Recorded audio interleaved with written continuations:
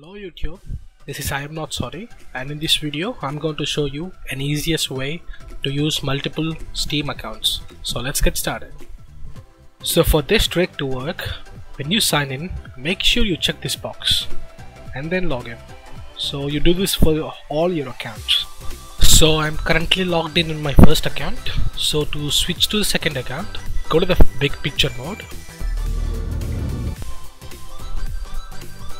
Go to this power option icon, click logout user. So as you can see, this is my other account. So it will automatically sign in. You don't need any Steam authenticator code, etc.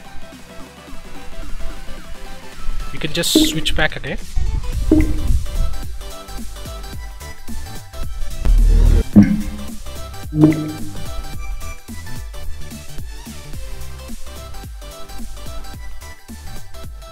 So if you wanna remove big picture mode, you go to this icon, click exit big picture, then it will open normally. So this trick should work with more than 2 accounts also.